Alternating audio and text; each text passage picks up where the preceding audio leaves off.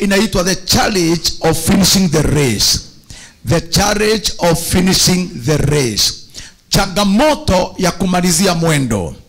In the first service we had a first teaching and presentation. A lesson, if you want it, utaenda kwa YouTube au Facebook ya kanisa, you get the message. It's wonderful. Kwa sababu tunaishi wakati ambapo I don't know kama you are concerned. There is a program ya kuzuia tumalize mwendo. Unakuta ulianza kwa kasichana kazuri, ulilea mtoto, tukamwimbia wimbo, akiwa primary school is a good boy, akiwa form 1 is a good boy, kwenda kidogo tu anakuwa si mtoto wa maono uliofikiria. Unapigiwa simu for the first time unapokuja shule, take your girl, take your daughter. You know, what do you feel in just name? Unapoishi, umelea mtoto, form 1 ameingia kwa na 400 marks, form 2 akifika unaambiwa come take your daughter. Unapewa barua, hapa kwa ofisi nimesoma nyingi, almost every week. And some letters we receive are very strange. Unaambiwa now your daughter is a lesbian. Your daughter is using drugs. Your daughter is threatening others. And your daughter analala kwa class. That's very bad. Na jambo la kushangaza, let me tell you the truth. Walimu hawakosei. Those things are real. Huwezi padikwa. Mzazi ukijaribu kukana in counseling the therapist, akabia kwambia bishop sikufichi, no, ile bake hapa na weka hapa inasaleka, huwezi chua. One time nilikutana na wasichana watatu, just good girls, kabia simameni, tell me the truth. Na ni watoto unaona they look good and the parents are happy. Kabia, tell me the truth, nyinyi watatu, are you sure you are virgin? Wakaanza kulia. They are not. Ni lini waliharibika? Now, question number 2. Ni nani katikati yenu hajawahi jaribu kuvuta bangi? Chaos. Sema, mimi nilijaribu, na wewe? Mimi. They look okay. Ako from 2 na bangi amevuta. Hello? Kuna moja aliniambia, bishop, sijavuta bangi lakini ilikuwa nimebemba na kiberiti. Sagao. Ati birthday yake ikifika, kwa maana ako shule, ataenda kwa uwanja avute hiyo bangi amalize. Incidentally kalimletea shida, alishikwa. Inakuwa kwamba is a problem. Strange things. Na wewe mzazi unaamkaga saa 12 kwa sababu ya hawa watoto. Na ni nini hiyo? Niambieni, ni wapi mtoto atavuta? You know, the other day Obama alisema alikuwa anavuta bangi akiwa kijana mdogo, akaacha. A president in America kusema hivyo is very bad. And I remember there was a research, Harvard University, which is the best research university in the world, walifanya research ya bangi tena. It was in the newspaper. Na wakasema bangi huingia sehemu ya akili ambayo inabeba matatu ya mtu. Power of concentration, talent ya mtu, na ile akili hufanya mtu aitwe mtu. Bangi huingia hapo. Ina reduce hizo vitu, the more mtu anavuta, zinakuwa percentage dogo. Unaona mtu wa bangi, ukimwambia ahesabu shilingi 10,000, atahesabu mpaka 2,000, 5,000 ashidwe kuhesabu. Hana power of concentration.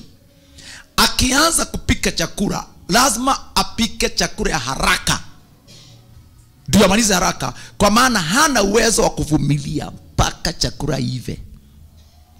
Ukiingia bedroom yake,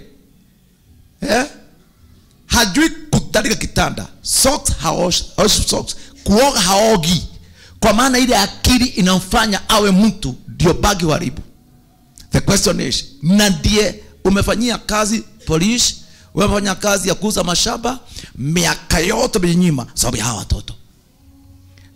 I want to announce now, we need now to handle the challenge of finishing the race. The starting is not a problem, but finishing. Bwana inuliwe sana.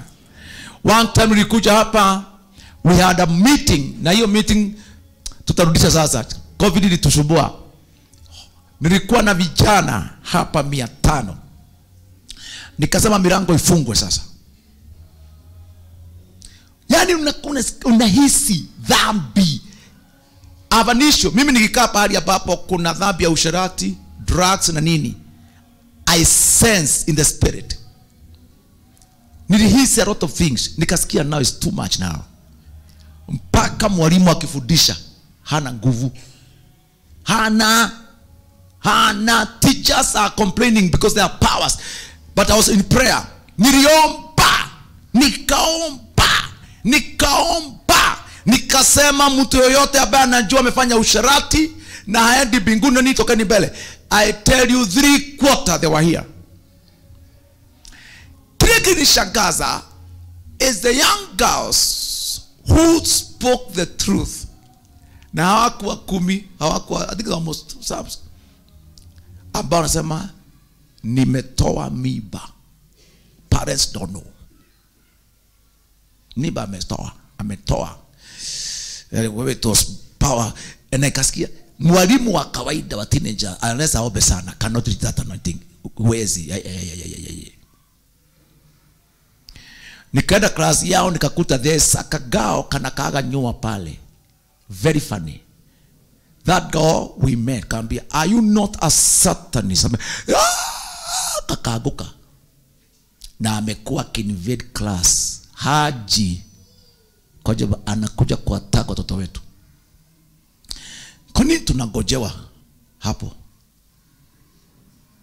Unakuta kwamba ukifika miaka 60 mashamba uko nayo unapea nani? Ukifika miaka yako 70 gari uko nayo inabidi urae na funguo hapa, kwa maana una majambazi 3. Ukifika miaka kuitwa shosho ndio naanza sasa wewe ni kama teenager. Wasichana wamezaa watoto hawaolewi, sasa unaachiwa ulee hapo. Kuna mmoja hapa Bahati shosho ameniletea, amekuja hapa na watoto 6 tumechukua. Akaambia Bishop, my problem is nilizaa wasichana 4 na wote wamekufa kwa ajili ya ukimwi. They are no longer alive. Na nimeachia watoto 6. Shosho wa miaka zaidi ya 80. Niambieni anamalizia mwendo vipi? Na akaniambia zamani alikuwa anataka kwenda England, akanyang'anywa pesa yake ya pension na watu Westlands almost 400,000, anatafutiwa visa zikaibiwa. No! Wapendwa, ni wapi hapo tunagojewa? Kwa watoto, jambo lingine kwa dunia hii, na mengine labda wewe mwenyewe ni problem. Mlianza ndoa kenywa, mnaanza na kasichana kazuri nikupatia kwa mwanza, mnakaa, wacha mwanze kukomaa, pesa ingie, muwe wajuaji. Mnaanza kukosana. Unakuta hata kuomba pamoja ni problem. Kesha hamuji. Unakuta mzee siku za prayer and fasting, mama anakula haombi.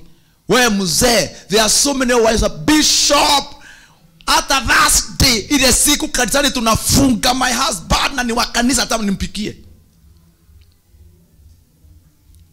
Wazee wengine wakora. Na ukimfuata kabisa. Let me tell the truth, msidanganywe. Hakuna mtu anaasi Mungu ambaye katika mwili wake na akili hakuna hajaanguka. Kuna kitu kimeanguka. Kuna kitu kimeregea. Wazee kama hao, muachie mke wako hapo, muachie binti yako achunge, atakuguza. Kuna kitu kimeisha. Haogopi Mungu. Haogopi sheria za Mungu. Haogopi madhabahu. kuja ibada ni kuhudhuria ibada tu. Haji kuona Mungu, aja kuhudhuria ibada ya Sunday. We need friends to change now. Changamoto hii ya kumalizia mwendo, hakuna mtu anaishi miaka ya nguvu mara mbili. Let me I'm preaching. Maybe 15 years to come itakuwa kusimama ni shida. Kuhubiri labda ni unaona sasa kuhubiri unaweza hubiri kila labda niombea watu. It is very hard. Haiwezekani Bwana anirudishe ate ni revise miaka ambao nilipoteza. Can't happen. If you are 18 years old, you are 18 years old. Ukifika 50, huwezi rudi 40.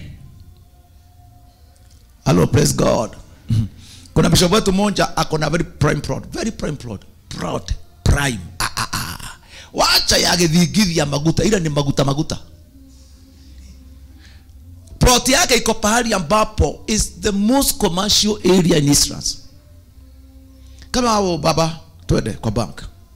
Mkienda kwa bank, mani mzee anaulizwa account yako, are you joined with your son or daughter? Anaambiwa indirectly the kind of money bishop ataka upewe, your age cannot allow. Unajua kuna miaka inafika hata insurance does not cover you. Kuna health, siku hizi kuna health schemes. Kama yetu tumeanza wachungaji hii ya retirement. Kuna wachungaji nilitumua barua wachungaji kama 6 hapa, bishop how wamefika miaka ambao we cannot accept their retirement fund. They are already retired. Hao hata wakileta ingine tutaki, waambiwa chukue pesa yao. Yani ni ile miaka unaonekana naturally hata ukienda mbinguni hakuna maswali mengi, tutakubali haraka kiumri. Bwana tusaidie sana. Vijana mnaolala kanisani, utahubiri crusade lini?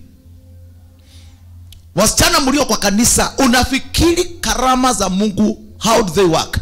Do you know the Holy Ghost works through your body? Ndio ninyoshe mkono wa kuponya hivi, it is physical. Ndio nipeleke injili kwa crusade, it is physical. Roho wa Bwana hutumia miguu yangu. Kama haiendi sasa, when do you think the Holy Ghost will use you? Baba Jerry ni kukaa huyu. Last time the grandson pilot captain alikuwa amekaa hapa. Nikauliza, pilot, ukataka daddy aoe? Asa, oh, bishop is too old. Hadi kukaa ukataka kukaa aoe? Sio swali yaka. Bishop is too old. Yani kanaangalia jute za mzee kwa mke, anaona ai ukadage tobora. Na nitamuuliza tena, unaonaje? Akae. Sijui Jerry atasemaje. Jerry sijamuuliza wakiwa na kina Kevi, lakini sijui kama captain is your spokes person. Nitaangalia. Bwana asifiwe sana. Hallelujah. Now it's very hard Baba Jerry aambiwe atatahubiri crusade. Ata Holy Ghost knows you are old. Msikubali kuona kama Holy Spirit hatabui umri. Na muangalie vizuri sana. Ukiangalia Matendo ya Mitume 2:17, the way the Holy Ghost anafanya kazi inasemaje? In the last days I'll pour my spirit upon all flesh. Bible talks about pouring Holy Ghost on the flesh. Nitamwagia nyama. Flesh. The Holy Ghost works through flesh. Fungua Biblia yako kama imeandikwa flesh, angalia. Kuna amani imeandikwa watu wote, ingine imeandikwa flesh. Mimi King James version inategemea which version, but let's look at it. Acts chapter 2 verse 17. Do you have your Bible with you?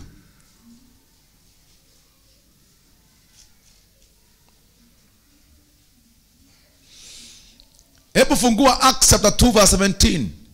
It shall come to pass in the last days, says God, that I'll pour out my spirit on all flesh. All flesh. Which means it matters. Na unaona hapa kuna mahesabu imefanywa. Joro unajua hivyo. Inasema and the Holy Ghost knows the level of the flesh. Inasema hivi, your sons and daughters shall prophesy. Prophecy is for the sons and daughters. Sasa hao ni watu wa kutabiri, kuhubiri injili. You are young men, you see visions. Yes, kwa maana wako na space in life. But your old men shall dream dreams. They can't prophesy. Dream ni mtu akae tu aote aite watu wengine waambie na hii niliona hii. Kama si hivyo, aketi chini apeane story. Kama zile baba jira ananiambiaga vile alikuwa anaenda Canada na hakuwa ameokoka, anafika airport, anasawa naenda ngambo na kunywa pombe kidogo, ndege inamuacha. Stories zingine. Sasa zingine ananiambia alikuwa anafanya kazi, alikuwa anasomea Jiris High School, alikuwa askari mkubwa wa jera, akaenda Canada afanya degree, akaenda sijui Japan afanya ingine nini. Hizo inaitwa, hizo ni stories zinaitwa doto stories. Hata mimi nitaka basi kusema nilipokuwa Bahati, nilipokuwa Dadora, nilipokuwa na 10,000 seat, story nzuri. Na dreams zinasaidia. Mzee amezeeka vizuri, huwa anaambia watu mambo fulani aliona na hakutimiza. Like now Baba Jerry can tell you some things that angetaka zifanywe na hangeweza fanya. Anataka the son or the daughter afanye. Daughter. And therefore no, you need to understand this. Kuna miaka ya prophesying. Kuna miaka ya vision. Kuna miaka ya dreams. Because the Holy Ghost is poured on the flesh. Sasa tunashida, tunakaka na kwamba roho wa Bwana hajui. Catherine, hajui ukizeeka. Kama utahubiri sasa, hiyo ni meka kuhubiri. Usipohubiri sasa Catherine, hubiria watu wekoba, ukemea mapepo. Miaka hiyo inaisha. And we need now to accept the challenge of finishing the race. The challenge of finishing the race. Hallelujah. Bwana asifiwe. Mambo haya ni ya maana sana kwa watu ambao wanamtumainia Mungu aliye hai. Jehova apewe sifa. Ni vizuri kama utamalizia mwendo vizuri. Ni nini what you keep you?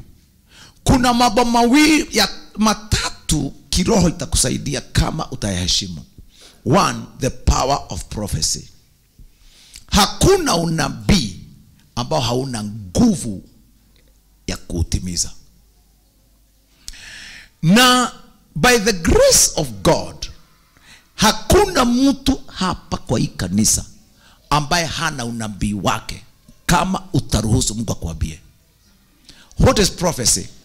Prophecy ni ukweli ulioko katika akili ya Mungu kuhusu wakati huu na wakati ujao. It is the truth in the mind of God concerning you and me for now and days to come. Na hakuna haja Mungu akae na ukweli wako sasa akitaka kukuambia. Hakuna haja Mungu akae na ukweli wako. How do you know this truth? Ukiangalia sana sana, sio lazima uambiwe. You can get it direct from the Holy Spirit. Kama una roho wa Bwana, roho wa Bwana aweza kwa njia moja hata ukiomba peke yako kukufunulia, kukuweka moyoni mwako the truth that God has for you. That's why the Bible says in John 16 verse 13, the Bible says something unique. However, when he, the Spirit of the truth, has come, he will guide you into all the truth. He will not leave you without any truth. That is John 16 verse 13. He will guide you into all the truth. For he will not speak on his own authority, but whatever he hears, he will speak, and he will tell you things to come. I always ask people, where does hii mambo ya roho Bwana kusikiza ninasikiza? Let me tell you the truth. In heaven, there are a lot of meetings going on, and the Holy Ghost listens to them. Kama vile hapa tuna committee ya brothers union, committee ya sisters union, committee ya youth, committee ya nini, I believe Mungu akona serikali complete. And the Bible says, Roho Mtakatifu ambao umejazwa husikiza kile wanaongea. And they speak something about you. He will tell you. He speaks, there's something wananena kuhusu vile mvua itaisha Kenya. He will tell you. Sema, he will listen, and whatever he hears, he will speak. You have Holy Ghost who listens and speaks. Problem about tuko nao, watu wengi hawajui kwamba roho wa Bwana aliye ndani yako huongea. Now, I want to tell you something. It is possible katika maisha ya mtu kuzima hiyo sauti. And that's why in Thessalonians chapter 1, Thessalonians chapter 1 verse chapter 5. First Thessalonians, tuende hapo sasa. First Thessalonians chapter 5 verse 18. Wathesalonike wa kwanza 5:18 up to 22. Inasema hivi, trusting that umefuata. First Thessalonians chapter 5 verse 16. Inasema rejoice always. Hallelujah. Kama kuna mtu hajui verse yote, kadhi kama kuna verse ukiambiwa quote verse, you can quote First Thessalonians chapter 5 verse 16. Rejoice always. It's complete verse. Kwa maana wazee wengi hawana memory verse. Ule hana memory verse, I can give you that one. First Thessalonians 5:16. Rejoice always. It's a complete verse. Mama Krote unatatumia hiyo. Haya, rejoice always. 17. Pray without ceasing. Verse 18. In everything give thanks, for this is the will of God in Christ Jesus concerning you. Verse 19. Do not quench the spirit. Musimishe roho. There is a way where jinyi wapendwa, there is a way roho wa Bwana ataacha kukunenea. You are the cause. Hii mama mnaonanga roho wa Bwana kwambia usifanye usharati, unafanya. Usivute hii, unavuta. Toa hii, hutoi. Ukizidi sana kupinga, the Holy Ghost will stop speaking. We call that quenching the Holy Ghost. Do not quench the spirit. Hallelujah. And then again, do not despise the prophecies. Unaambiwa unatolewa hata hukuandika. Bwana alikunenea kwa ndoto hukuandika. Bwana aliongea first service hata hukushika unabii wako. Sasa hiyo sasa pia inaweza haribu. Verse 21. Test all things, hold fast to what is good. 22. Abstain from every form of evil. Actually, in verse about waisasoma daily, ni kama sheria ya Holy Spirit. Rejoice evermore. Hallelujah. Hallelujah. Rejoice evermore. Pray without ceasing. Amen. In everything give thanks, for this is the will of God in Christ Jesus concerning you. And do not quench the spirit. Na jia moja, let me tell you a secret. Jia moja ya mtu kutumiwa sana katika miracles. Let me just advise you. Ni the moment you allow the Holy Spirit to flow the way he wants. Ukijiachilia kwa Roho Mtakatifu, it's very easy for the Holy Ghost to use you in many ways. And that's why we are saying by God's grace, ni vizuri sana kudumisha power of prophecy. Another thing that will keep you is a Rema word. Rema word ni neno specific kutoka kwa Bwana kuhusu majira yako ya maisha. There is a way Roho wa Bwana atakwambia na wewe nitakutumia hivi na utakuwa hivi na utamalizia hivi. It is just for you. Kuna logos like tukisema John 3:16 is for all people. For God to love the world that he gave his only begotten son. That's for all people. Amen. Bwana asifiwe. Lakini Bwana kunitokea akaniambia mtumishi wangu 1981 nakumbuka 3 visions. Nitakutumia, nikaona ikaisha. Baada hiyo nitakutumia hivi. Na baada hiyo nitakutumia hivyo. And that's why I tell you, nilipokuwa mgonjwa 1991, I think 91 I remember. I was told by Dr. Bishop, Pastor, you have to be in the hospital. And I remember kile kilifanya nipone is when God appeared kabia now. Remember, nilikuita nikakuonyesha maono matatu na haijatimia. God told you cannot die, rise up. Yani you just live because of Rema word. Rema word is a specific word for you that determines the length of your life, the performance of your life, and the seasons of your life. Na Holy Spirit ukimfuata atakwambia. Na hiyo neno ina nguvu. Na kama hilo neno utalishika, I tell you, Satan will fear that word. He will fear. Ni kama hiyo niliwaambia Simeon in the book of Acts huyu jamaa Mungu alikuwa amemwambiaje hautakufa kabla hujaona Mesia. Na alikaa kakazeeka sana. Wakati Yesu alipelekwa hekalu, Roho wa Bwana akamwambia enda hekalu sasa. Enda.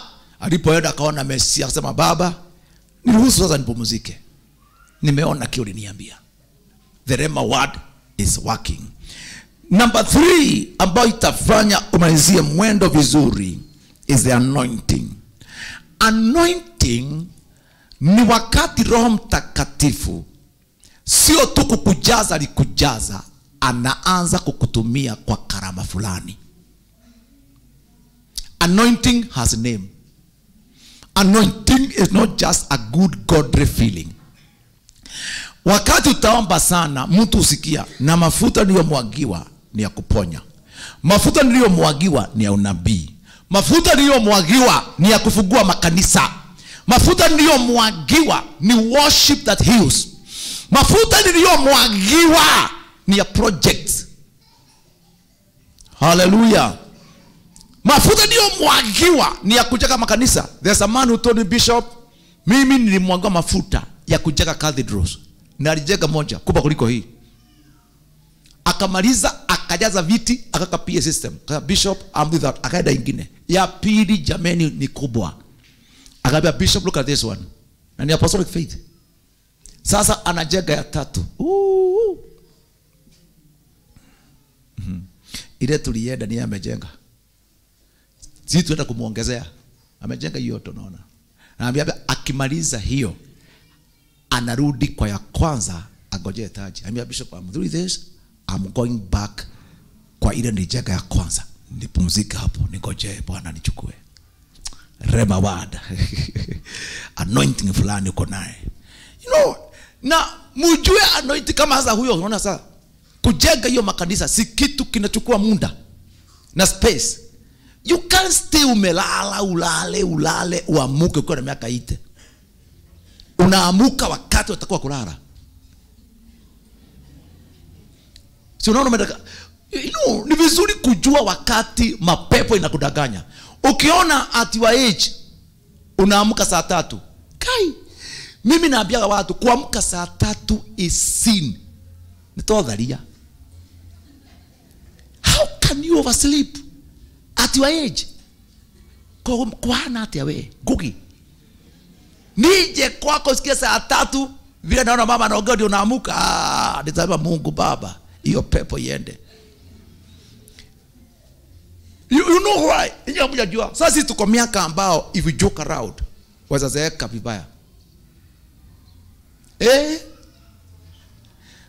That is going about my son, not. Mimi niko miaka ya bio. And I must run. I must run. Na nakimbia. Nakimbia. Nakimbia sana. Hallelujah. Kama ni maombi jamani tunaamka mapema. You want to pray a lot. Pray a lot. Kama kuna wakati wa kuomba ni sasa. Kama ni wakati wa kusikia sauti ni sasa. You can't dare waste time. Kwa maana kuna muda ukipita umepita na hautaraumu Bwana. Ni vizuri ujue miaka ya anointing. Another thing that itakusaidia ili overcome the challenges of ya kumalizia mwendo, finishing the race, is covenant promises. Katika Biblia kuna ahadi ambazo ni za agano. Promises that carries covenant. Unakuta kuna ahadi, Bwana ahadi ambao imeshikamanishwa na success ya maisha. You see, like now tithing. Kama kuna watu wako na nafasi, ni sisi zote hapa. You have, you know, God says, test me in this. Ni wapi katika dunia hii Mungu amepewa tu chance? Nijaribu kwa hii njia. Have you ever thought about that? Haya. Promises ambazo zimebeba covenant hope, covenant walk. For instance, let's check that one. Inasema nini? Let's look at it very quickly. Malachi is the last book of Old Testament. Inasema hivi, let's look at it and think about it very quickly by God's grace. Inasema hivi katika Malachi chapter 3 verse 10. Leteni zaka. Zaka ni fungu la 10. Zaka. Malachi chapter 3 verse 10. Hebu fungua hapo. Kwa maana watu wengi wasomagi neno vile imeandikwa. Imeandikwa tulete. Hapana. Let's check the details. Leteni zaka au fungu la 10 kamili. Kama kuna siri kubwa ya tithing, is those 3 words. Leteni fungu la 10 kamili. Now, can I ask a question? Ni lini kamili huwa kamili? Kuna watu wanatoa tu tithe ya mshahara.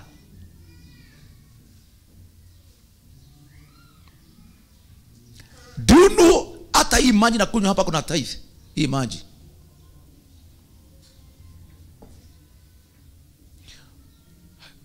Modo wangai. Do you know ile mayai mama anakupikia kuna tithe hapo? Na siku na unakunywa nakula kama bili wewe. Mnajua ile soda ulikunywa kwa duka pale kuna tithe? Tithe kamili is difficult unless you pray.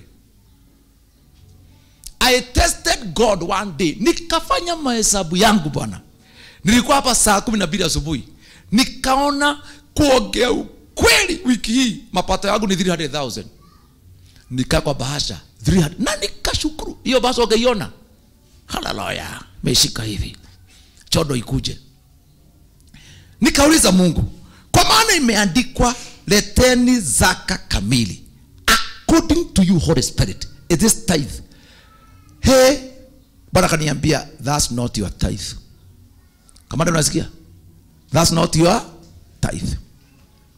Niliacha hapa mkiabudu pasa, nikaenda pale nikainama. Nikatafutia pesa, nikakopa pahali hivi, ikafika 30,000. Ikakaja 60,000. God, is this much? God told me that your tithe was double of what you thought. Nikatoa 60,000. According to me, it was 30. According to God, it was double. And from that moment, nikona kazi gumu ya fungu la 10 kamili. Mimi nikijua nimepata 200,000 napenda kutoa tithe 40,000. Because tithe kamili. And from that moment, Brother Githaiga, God is making way for me.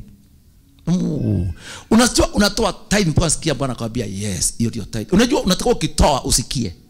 Wakati Habili alitoa, Bible says, and God respected Abel and his sacrifice. Alijua hapo hapo. Na Kaini alipokataliwa, alijua hapo hapo. Unatakiwa sada ukitoa tithe iwe so complete kwamba the Holy Ghost confirm it. Ukitoka ile gate, unatoka kudai ahadi. Yesu ainuliwe. Yesu ainuliwe. Unajua usibaba wewe. Where is your son? Kuna kijana yako. Ndio gedhuku. Kevin najua ako huko juu. Kuna wakati mmoja kakiwa kadogo. Kevin nilifundisha hii mambo. Nikafundisha tithe as a revelation. Your son followed me. Kama bishop tuongee.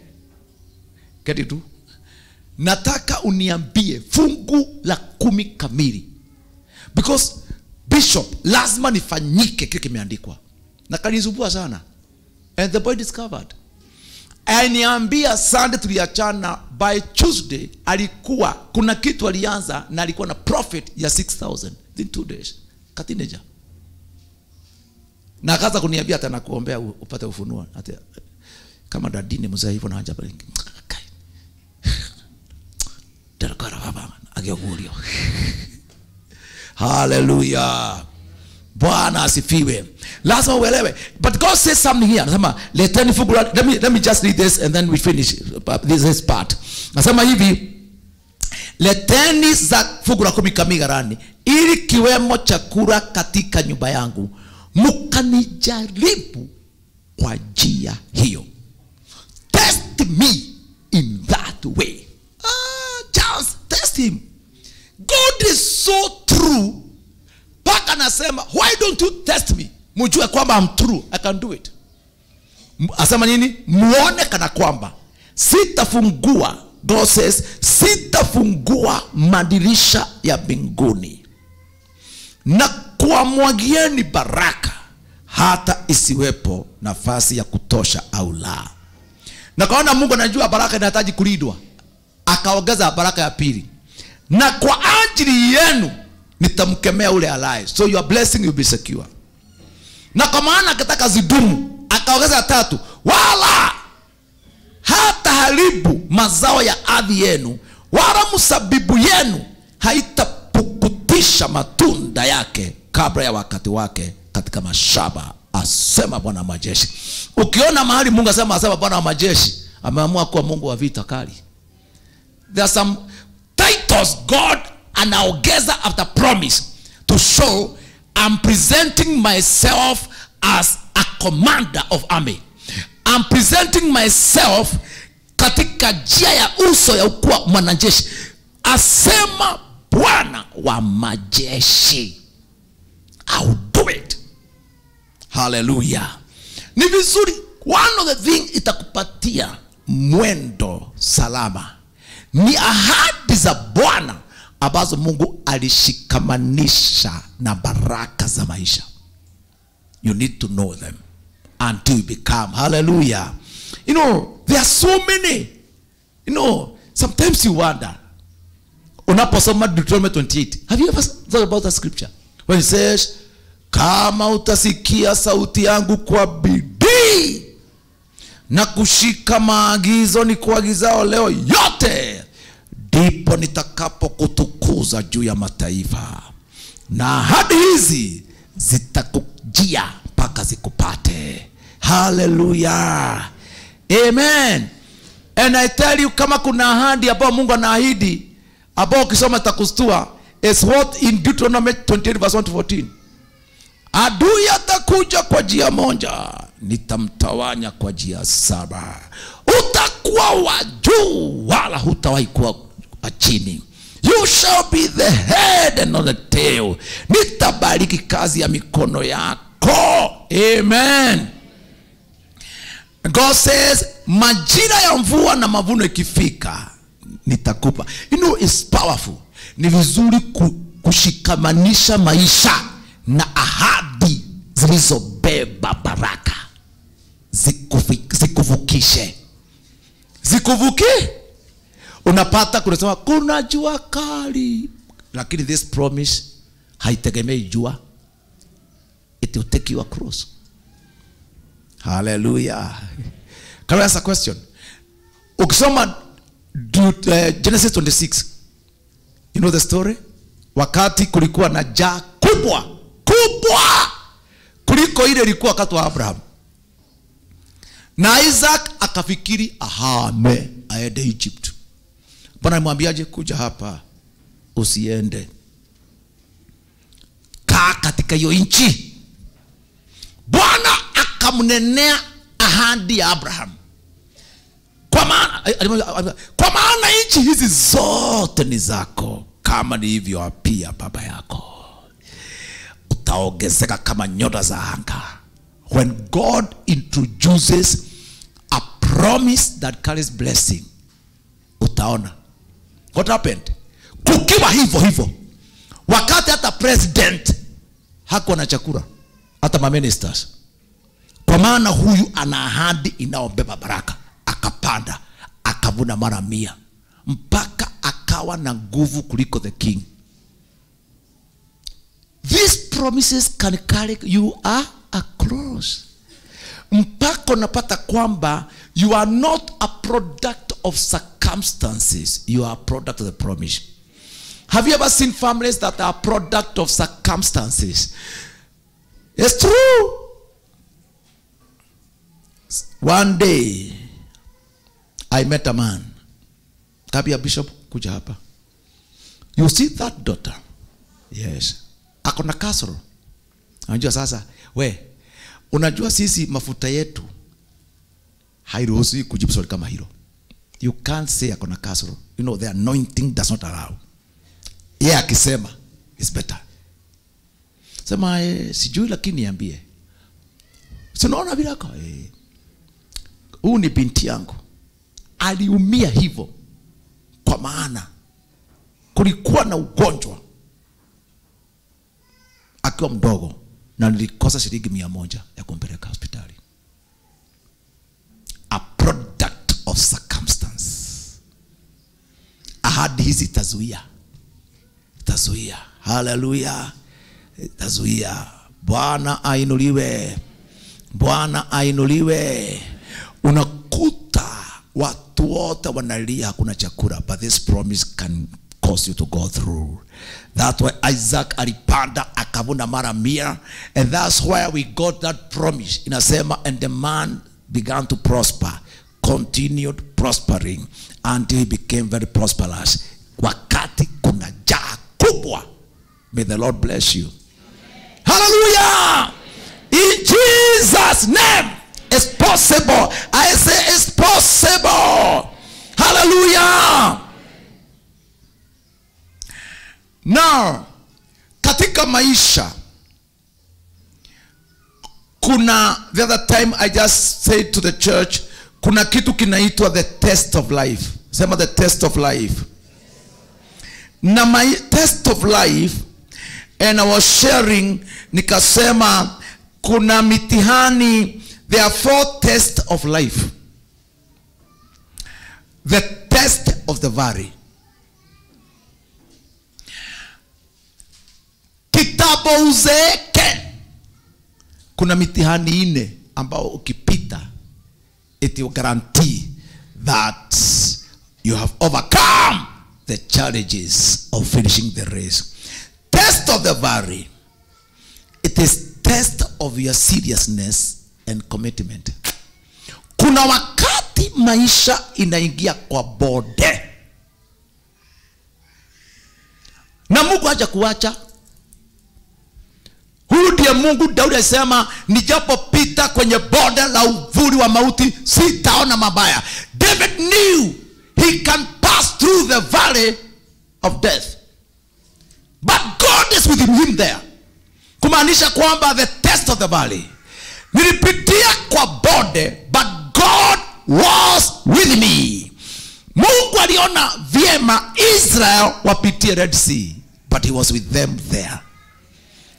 Hallelujah. Inaitwa test of the valley. Ni wakati Mungu anataka kujua, are you serious? By the way, sometimes Mungu naye ni wa ajabu. Why does God allow some tests? For instance, ukiangalia Biblia hasa Deuteronomy, let's see a scripture there. Deuteronomy chapter 6.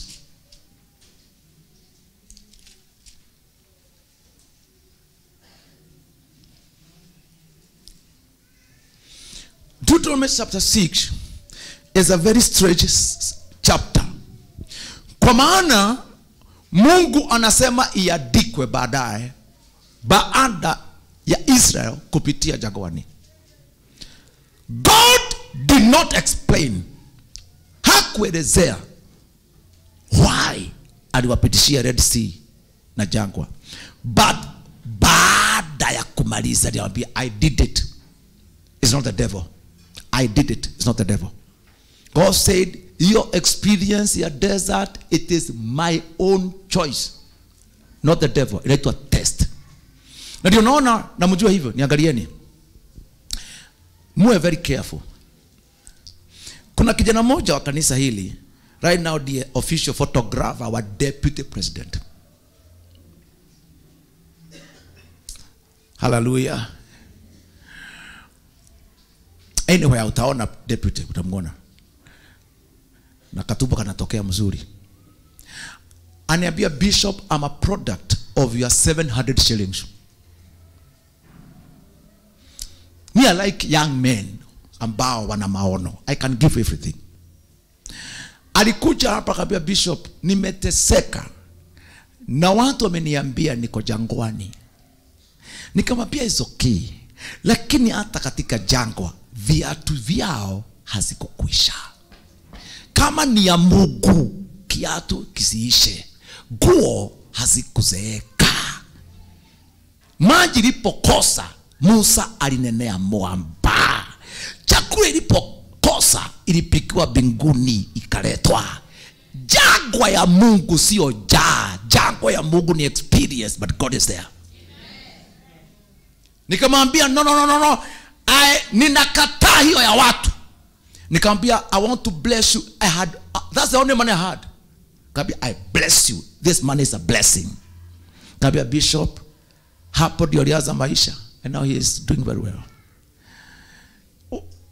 Problem ya watu ni kutafuta mafundisho ambayo si ya Biblia. Test ya Mungu huwa is an experience with God, lakini you never get finished. It has God provision. Angalia bahari ya Shamu, si mtihani. What happened? God was there. Akaambia Musa, nyosha fimbo, kukawajia. Ndio hao jangwani tena kumekauka. Akaambia nenea mwamba, katoa maji. Wapendwa, acheni kudanganywa. Jangwa ya Mungu ina Mungu ndani. Hallelujah. It is test of God. Even in this valley. For instance, when God spoke about this, let me read something for you here. Katika Deuteronomy chapter 6, asema hivi. Now this is the commandment, and these are the statutes and judgments which the Lord your God has commanded to teach you. Now, let me read this other chapter. Chapter 8. Every commandment which I command you today, you must be careful to observe, that you may live and multiply and go in to possess. 3 blessings. Live, multiply, possess. Say after me, live. Live, multiply, possess. About easy mukitunza, these blessings you shall see them. Mutaishi, mutaongezeka na utamiliki. Piga Yesu makofi. Hallelujah. Amen. Sasa verse 2 ndio maneno nasema, and you shall remember that the Lord your God led you all the way these 40 years in the wilderness to humble you. To humble you, to test you, to know what is in your heart. 3 things. To humble you, to test you, to know what is in your heart. 3 things. Why? No problem. No problem. I want to humble you, test you, and to know what is in your heart. But in the process, he is there. Bahari iwe jia. So katika maisha, the test, praise God, the test of the valley ni test ya, are you serious? Are you committed? Hii mambo ya kuokoka, hii mambo ya kutumikia Mungu, hii mambo ya kwamba wewe ni mke wa mtu, wewe ni mume wa mtu, are you serious? Are you committed? Au nikusha unacheza? The test number 2 is test of the mountain. Mtihani wa mlimani, wakati ambao unasikia umefaulu mpaka unakosa control. When you feel you are so successful, you lose self-control, and you are controlled by lust and pride. God, you like to make sure umepita mtihani wa mlima. Uliona uko juu sana. Shida mtihani wa niangalie. Mtihani wa valley huwa mtu anakuwa mkali. Ni mtihani wa kupukukiwa kidogo. Lakini mtihani wa mlima watu wengi wapiti.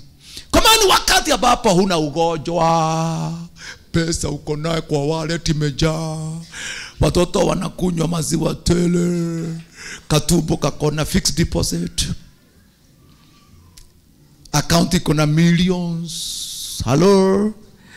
Hey, unakuta wewe na mke wako mlikokuwa wewe kwa bode. Mlioba, mlipendana, guy. Iko wakatoke nyurana. Wacha fika kwa mlima. Mama ako na account ya 10 million. Wewe uko na siji ya 10 million. Mama anashida sasa hii mzee. Ati nimuoshe nguo millionaire, aoshe mtu nguo. Ni atena yake. Millionaire. Na mimi kazini naamuru watu ati niamke nipikie mtu. Ni ate yani na 10 million si kitu kikubwa. Tumeziona, tumesisikia. It's not much money. Ni one ikaongezwa 0 nyingi.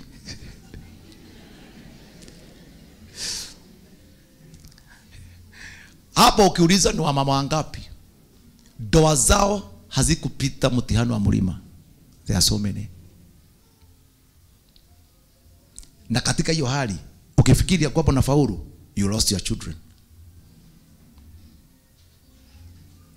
Do you know children sometimes get lost on the mountain? Hamukwa mnaomba, ibada mnachelewa. Watoto hata uliwaambia kazi zao ni wajika, msisalimia hao, hawana viatu. You lost your children in the pride. Hello? Hii mtihani wa mlima ina test uwezo wako wa self control. Even wakati nina pesa.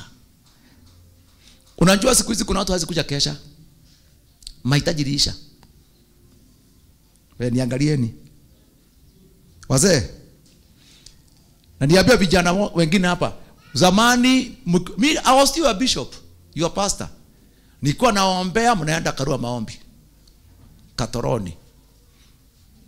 Gogi siku hizi wanaenda kaya. Kwanza nataka wewe uende wiki moja. Wewe ulikuwa unaenda sana. Siku hizi unaenda kaya.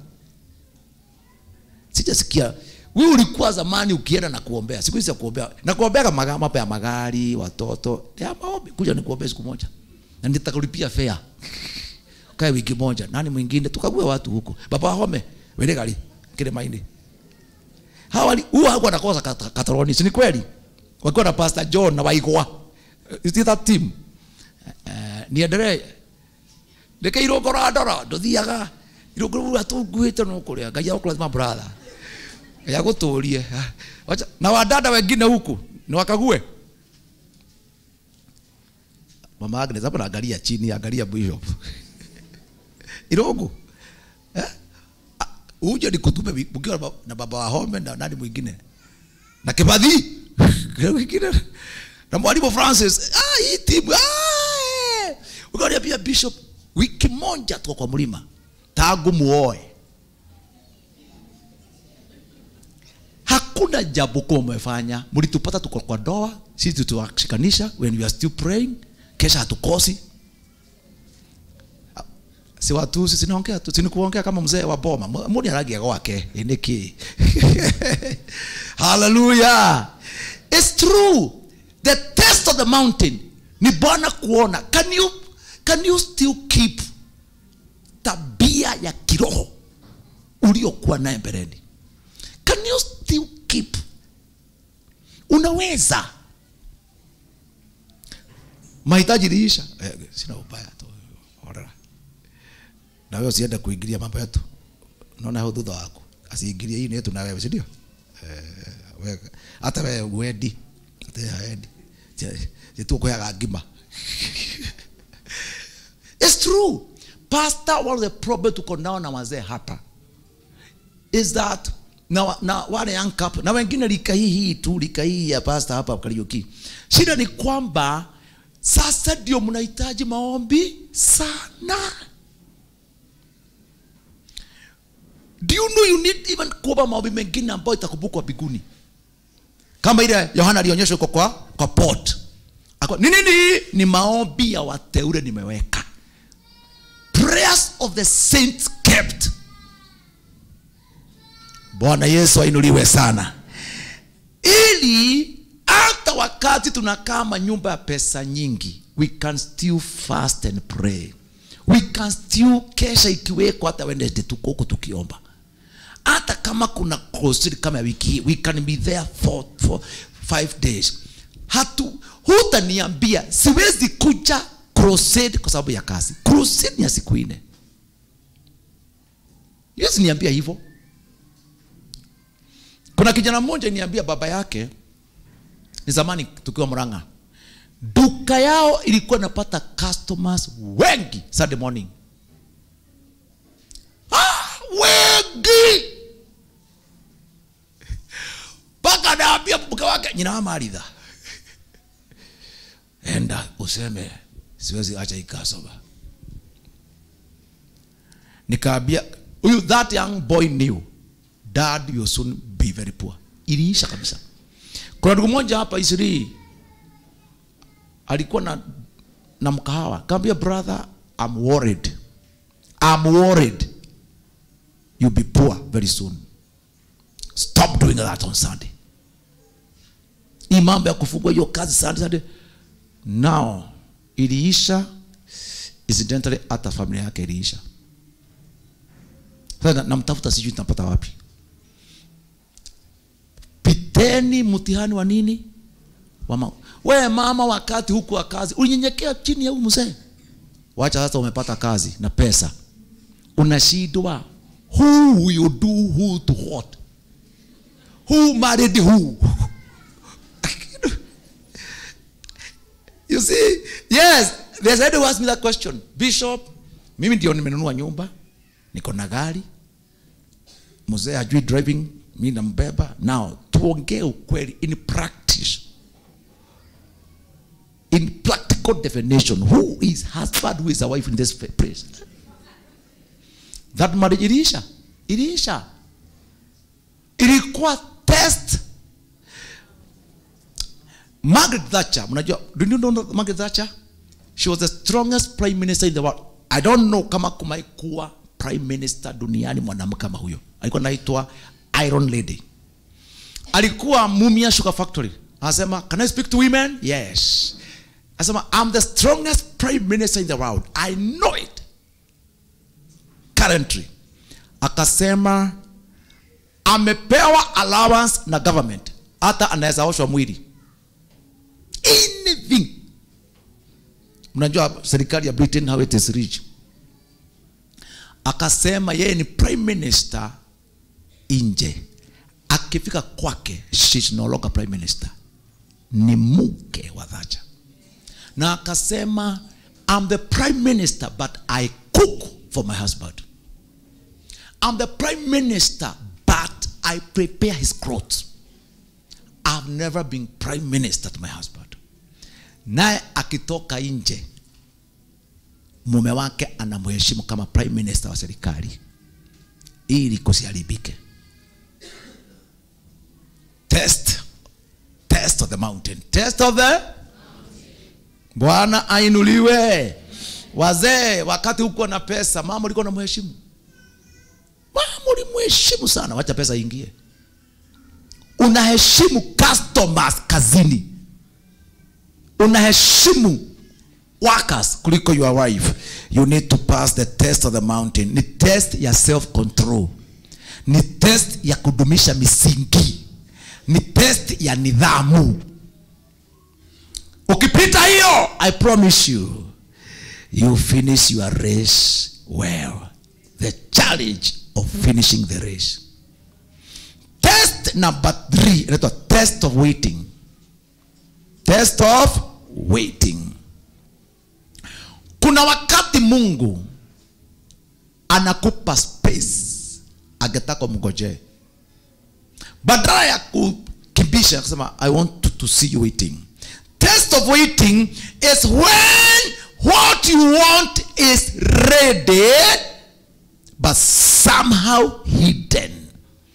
It is the test of value and power of sacrifice. Kile unataka kiko, lakini akiachiliwi haraka, lakini unasikia tu kiko. Mungu anajaribu kuona kama wewe ni value yako, wewe ni mtu wa kudumu au wewe ni kama makaratasi inayochomeka haraka.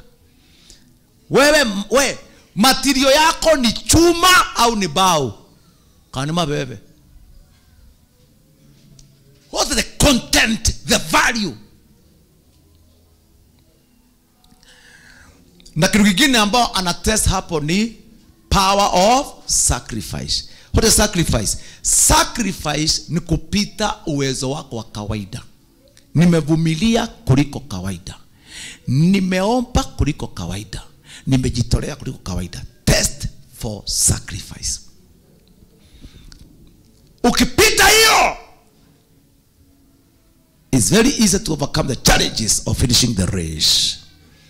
Test number 4 ya maisha ito test of finishing. Mtihani wa kumalizia mwendo.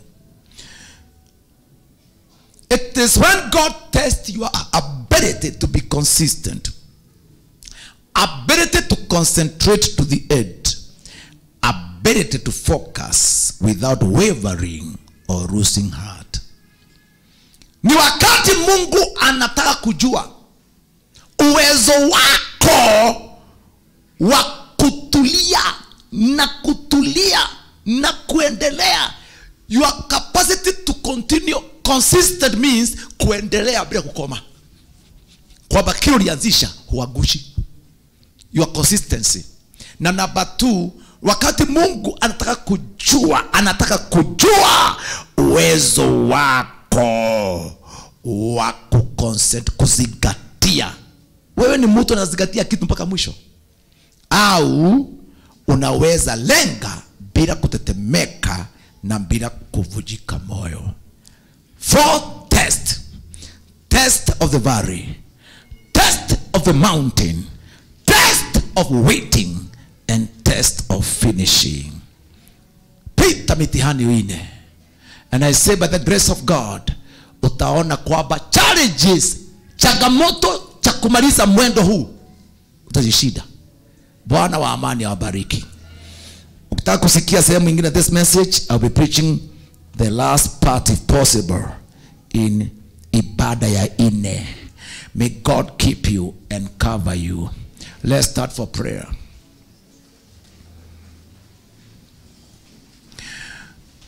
Hatuna muda wa kupoteza.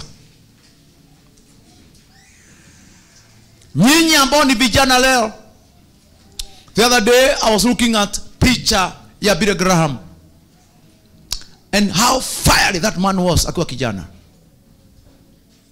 And now he is dead.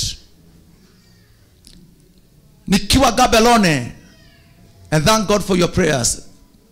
Bwana sana. Crusade was very successful. To hear that Apostolic Mission is the largest church in Gaborone. It was big harvest. I could see pastor hiyo kanisa alihubiriwa na Bonke. You see now the photos. But Bonke alizeeka akagojeka na akafa. Kweli kuna majira ya mtu. Umesimama kwa hii kanisa kama kijana.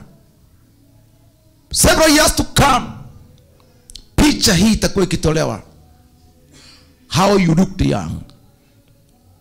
That time maybe you'll be alive or dead. Ni vizuri wapendo wakati huu tufanye as much as possible for this time and this age. Time is coming when utatamani kutenda mambo, utaambiwa sasa achia wengine. And yet yale ambao wataka kufanya ni yale you are supposed to do now, lakini ulilala. We need to be very careful about the challenge of finishing the race. Nataka wapia Bwana, chochote nahitaji kufanya sasa, help me to do it now. Raise your hands to heaven. Mabia Bwana, I want to arise for this season.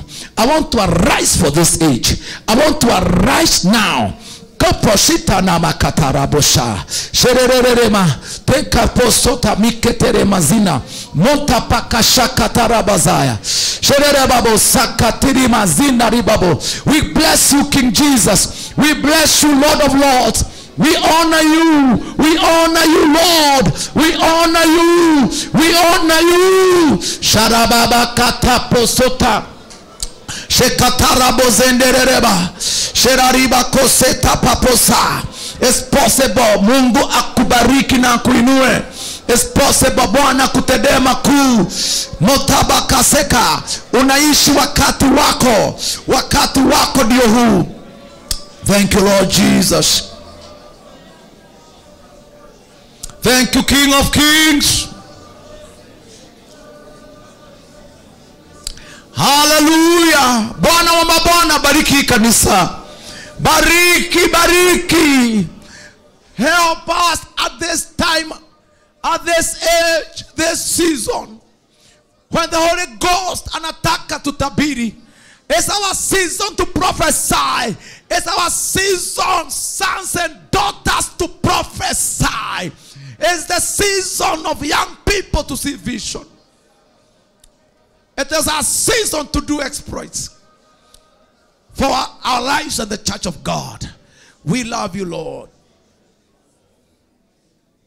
Uko hapa and you are saying, Lord, I want to go back to my season. I'm not living. Sikai majira yangu kabisa. Sikai hiyo majira ulisema wana wenu wa kike na wa kiume watatabiri. Lord, nataka tu Roho Bwana nirejeshe majira yangu. Holy Spirit, Holy Spirit, Holy Spirit, mtukuze Yesu kwa kanisa. Mutukuza Yesu, mutukuza Yesu, mutukuza Yesu. Glorify Jesus Christ in this church. Holy Ghost, Holy Ghost, glorify Jesus, glorify Jesus, glorify his blood. Mataraboseka, my posota. God wants to restore you to the right season, to the right speed. Unaenda pole pole lakini watakuwa kukimbia. Umelala watakuwa kuamuka. Unacheka watakiwa uwe serious. Unakaa bila kazi when you are supposed to be a millionaire. I say your season, your season, your season should be claimed now. I sense with all my heart, katika ibada hii kuna watu wengi wanakombolewa, kuna watu wengi wanakombolewa, kuna familia zinakombolewa. Inua mikono kwa Bwana, mwambie God, deliver me now, deliver my family, deliver my family, deliver my children, deliver my soul, deliver my youth. Baba, komboa ujana wangu, komboa usichana wangu, komboa komboa uvulana wangu, komboa Baba. Shakatarabosa, shekatarabosika, rekeposotapa. Omba kabisa, kuna ukombozi unaendelea. I sense there's deliverance now. Deliverance for families, deliverance for seasons. Yes. Wherever you are, God is touching you. Wherever you are, halamashakapoka, kunimasekerereba, kuna malaika wanakuhudumia. Wherever you are, kama ni mgonjwa, receive your healing. Angels are ministering in this church. Angels are ministering in this church. Wherever you are, there's an angel touching you. There's an angel touching your children. There's an angel touching your business. I sense the ministry of angels. Holy Ghost is at work. Bwana rejeshea watu uhai na baraka, kibali na urithi, in the name of Jesus Christ. Shararaba katarabo zena, bekatarabo shetareba kaya. Asante Bwana. We love you, Lord. You know what we're going to do? Baba, katika jina la Yesu mwana wa Mungu aliye hai, it is clear in my heart kwamba kuna watu hapa wamelala when they should be awake. Kuna watu hapa wanateremka when they should be climbing. Kuna watu hapa wameketi when they should be running. Kuna watu hapa wanatengana wakati wanatakiwa kuwa na umoja. Kuna wengine hapa watoto wao wanawasubua wakati watoto wao watakuwa watumishi. Right now, Mungu wangu, nikiwa mbele yako na kwa nguvu zako, ninaamuru urejesho sasa. Ninaamuru urejesho. Tuangamiza mila ibilisi. Kila kituo cha mapepo na kiteketeza na moto wa mbinguni. Kila kituo, madhabahu ya giza yachomeke sasa. Mawazo ya kigeni yaangamie. Tabia za giza zikufe. There's power in the blood of Jesus. Power in the blood of Jesus. Wapendwa, I send deliverance. Receive your deliverance right now. Kama hujaokoka, pokea wokovu mahali huko. Right now. God is forgiving you. Kama mosheda, kama ni mgonjwa, hiyo tupo pona. Mawazo haya pone. Mikono yako ipone. Kila kiungo cha mwili kipone. Nyumba yako ipone. Nafsi yako ipate amani. Asante Bwana. Katika Kristo tunashukuru. Amen.